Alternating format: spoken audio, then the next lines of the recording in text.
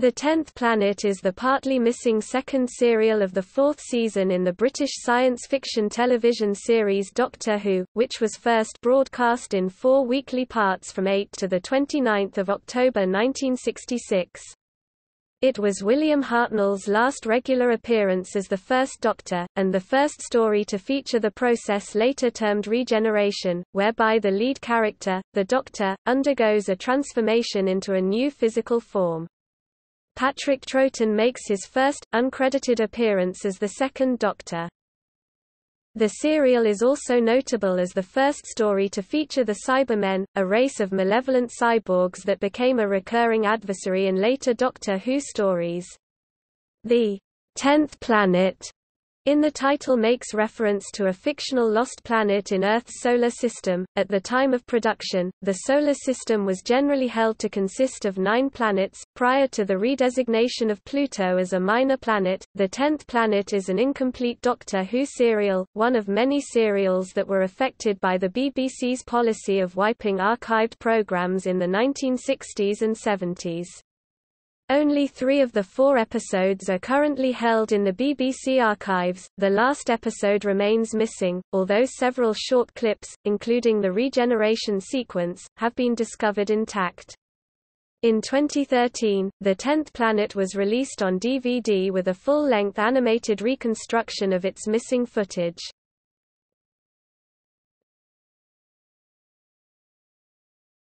Topic: Plot. The Doctor and his companions Ben and Polly arrive in the TARDIS at the South Pole in the year 1986. Nearby they find the Snowcap Base, a space tracking station commanded by General Cutler. The base is supervising the mission of the Zeus IV spaceship, running a routine probe on the Earth's atmosphere. The spaceship is drawn off course by an unknown force, and Snowcap monitoring staff discover a new, unknown planet approaching Earth.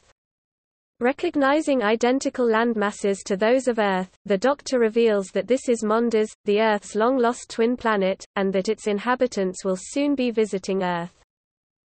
A mysterious spaceship lands in the snow and 3 robotic creatures emerge.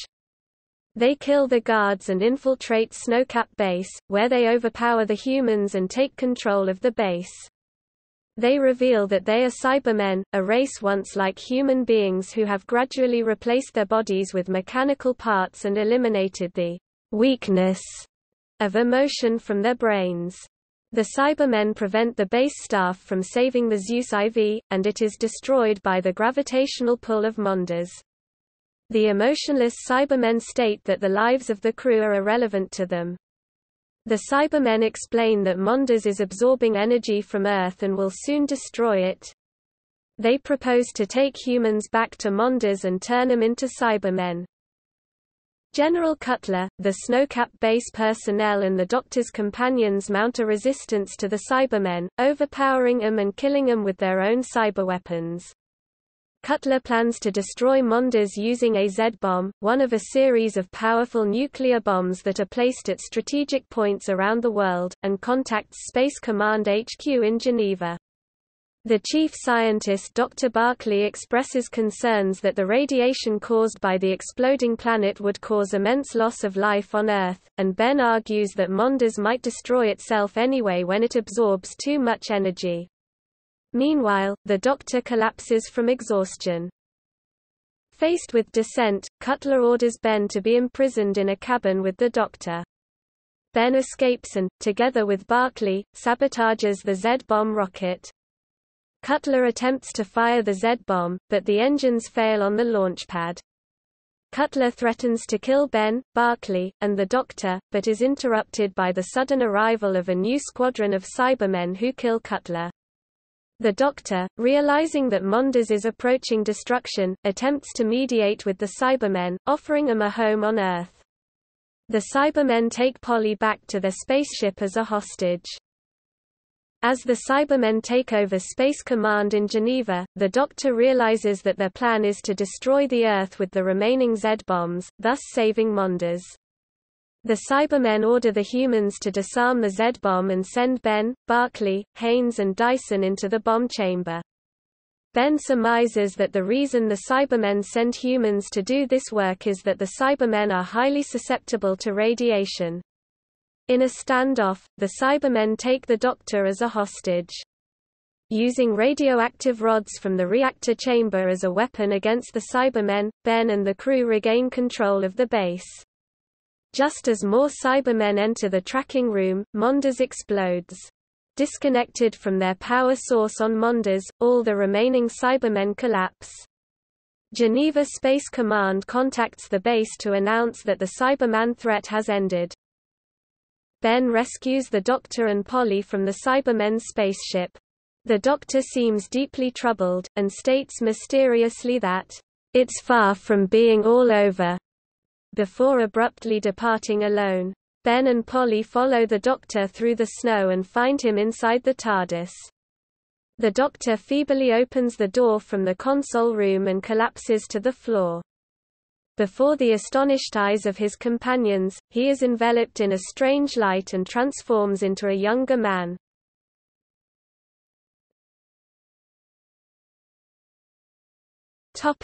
Production. All 4 episodes of this story feature a specially designed graphics sequence used for the opening titles and closing credits. Designed by Bernard Lodge, they were intended to resemble a computer printout. In the opening credits for the first episode, Kit Pedler is incorrectly identified as Kit Pedler. In the opening credits for the third episode, Jerry Davis is incorrectly identified as Jerry Davies. William Hartnell did not appear in the third episode. On the Monday before the program was due to be recorded, he sent a telegram to the production team informing them that he was too ill to work. Jerry Davis rewrote the script to explain the Doctor's absence, his sudden collapse, and gave his dialogue to other characters, most noticeably Ben. This was not as much of an interruption to the episode's production as it would seem, as all 4 episodes had been written so that Hartnell would have relatively little to do in case of just such an event. The original draft of episode 4 did not feature the Doctor regenerating at the end. The first Doctor's last words were originally scripted as something similar to, "No, no, I simply will not give in." Time was running short towards the end of production, and director Derek Martinez opted not to record the line, wanting to ensure that the regeneration sequence was recorded as well as possible. As a result, the first Doctor's last words were simply, "Ah, yes. Thank you. That's good, keep warm." The line cut from the script by Martinez suggested that the Doctor was refusing to give in to the regeneration process.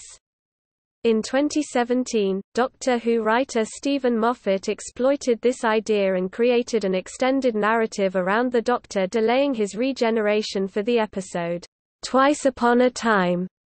The episode uses original footage from the 10th Planet alongside new scenes with David Bradley replacing William Hartnell, in which the first Doctor meets his future self, the 12th Doctor, played by Peter Capaldi.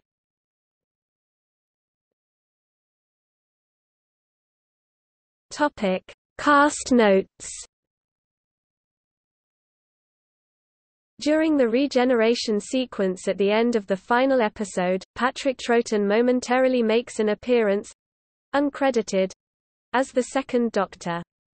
Although this was William Hartnell's last regular appearance as the Doctor, he would reprise the role of the first Doctor on only one occasion, the 10th anniversary serial The Three Doctors.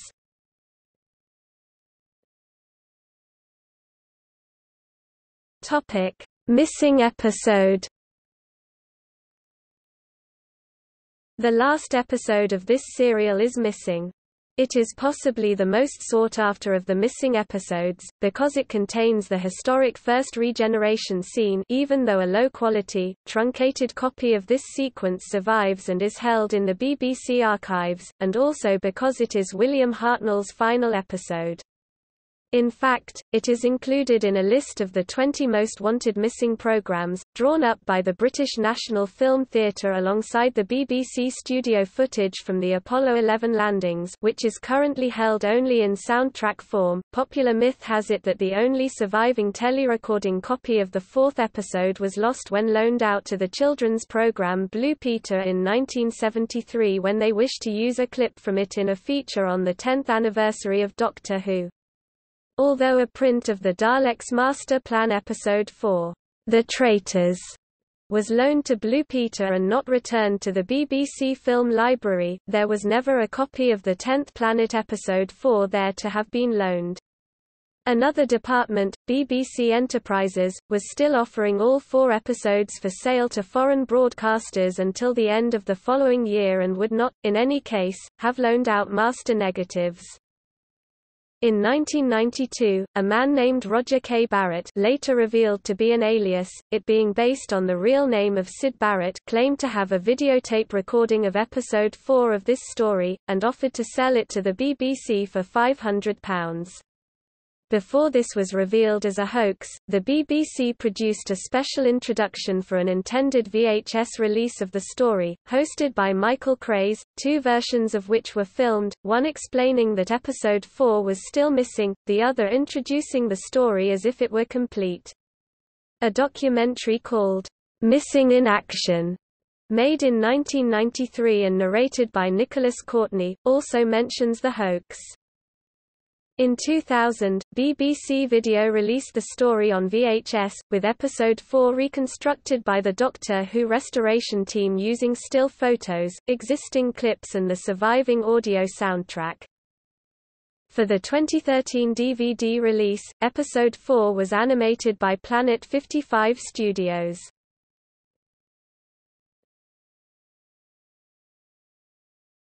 Topic: Broadcast and reception. Carrot episode is missing. In 2009, Patrick Mulkern of Radio Times found the original Cybermen design like usherettes from some kinky, futuristic movie house, but praised the character of Cutler and Hartnell's Doctor. Den of Geek named the cliffhanger of episode 4 as one of the programme's 10 classic cliffhangers. Alistair Wilkins of IO9 described it as a very solid, at times excellent story, and noted, "The Cybermen have possibly been more intimidating in other stories, but they have never been creepier than they are here." He named it the 4th best regeneration and regeneration story. DVD Talks John Sinnott gave the story 4.5 out of 5 stars. He praised Hartnell's performance and the Cybermen. Ian Berriman of SFX was more mixed, giving the serial 3 out of 5 stars. He praised the Cybermen and the palpable tension, but felt that the regeneration was tacked on and not enough background was given to make Mondas believable.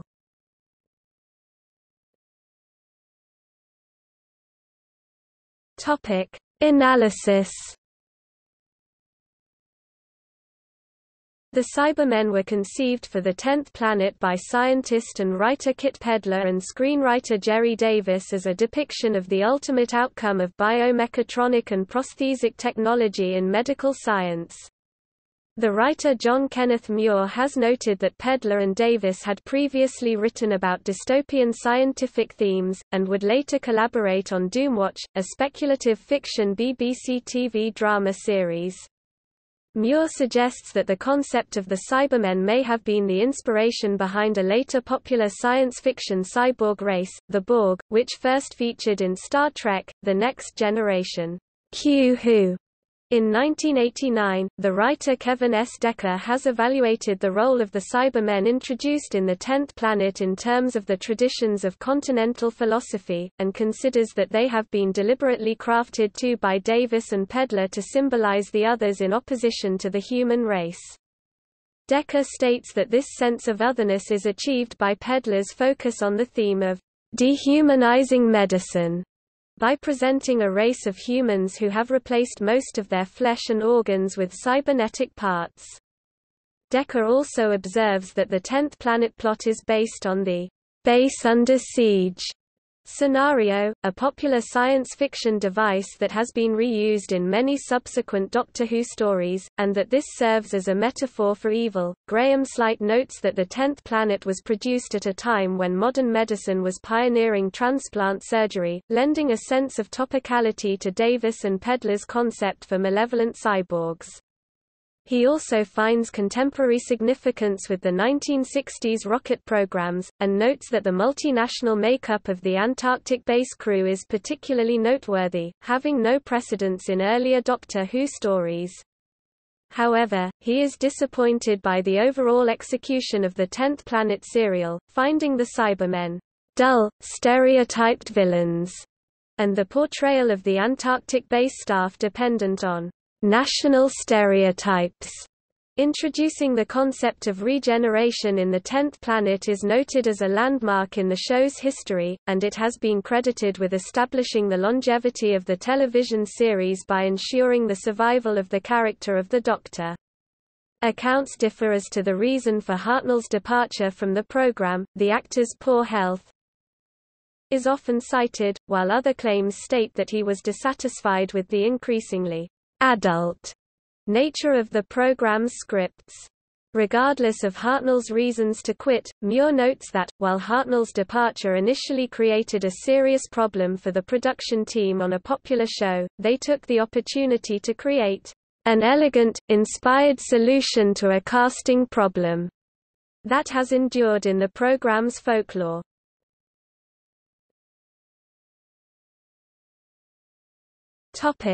Commercial releases.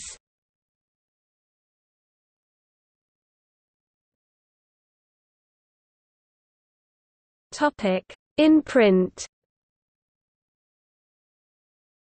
A novelization of this serial, written by Jerry Davis, was published by Target Books in February 1976. It was the first Hartnell-era serial novelization to be commissioned by Target, and the first new adaptation of a Hartnell adventure to be published in nearly 10 years. The novelization largely follows the original script and so places the action in the year 2000 as well as restoring the Doctor to the third episode. Also, in the first scene in which the Doctor, Ben and Polly appear in the TARDIS, the Doctor is beginning to show signs of his failing health, sometimes mistakenly addressing Ben and Polly as Ian and Barbara, thereby revealing signs that all is not as it should be. Also, the regeneration of the Doctor occurs in the TARDIS differently. The Doctor uses what appears to be a rejuvenation chamber that assists him in his regeneration.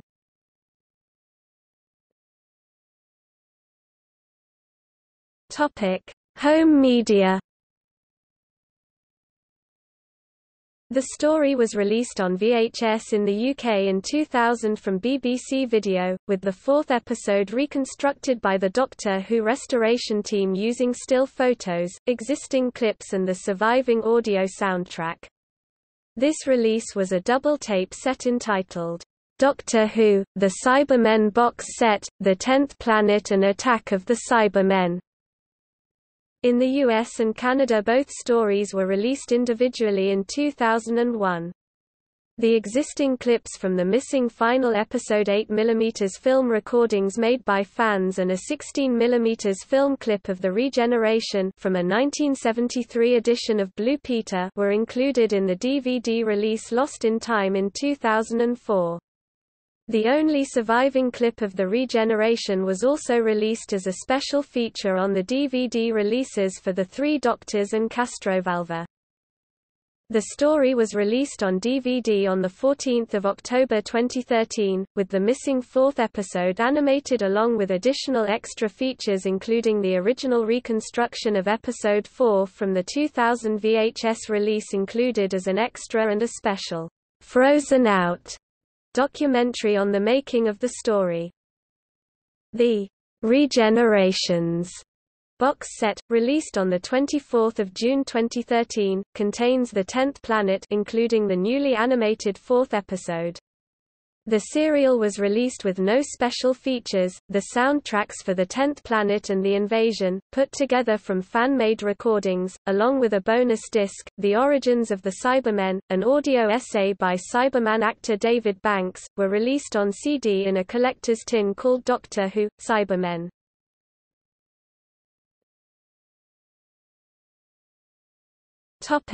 Music release. A CD of stock music used in this serial was released in 2000. It was mastered from 1960s vinyl records rather than original archive tapes, resulting in reduced dynamic range with crackle and rumble present throughout. The release contains numerous cues that were never actually used in the story and is missing one track that was.